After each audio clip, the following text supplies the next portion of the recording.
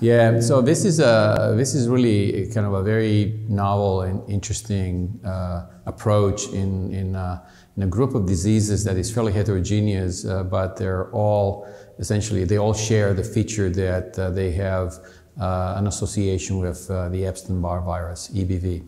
And up to now, there really hasn't been any dedicated approach to targeting lymphomas in particular that were associated with EBV.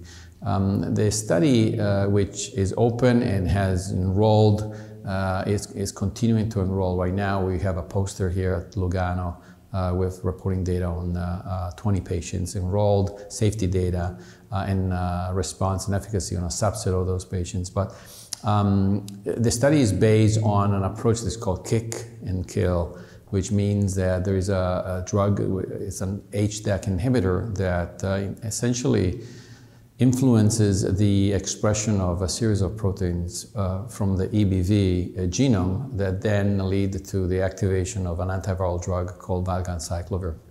And so the purpose is to have activation of Valganciclovir in the tumor cells. Then the Valganciclovir is going to be included and integrated into the DNA of the tumor cells, and the cell dies as a consequence of that.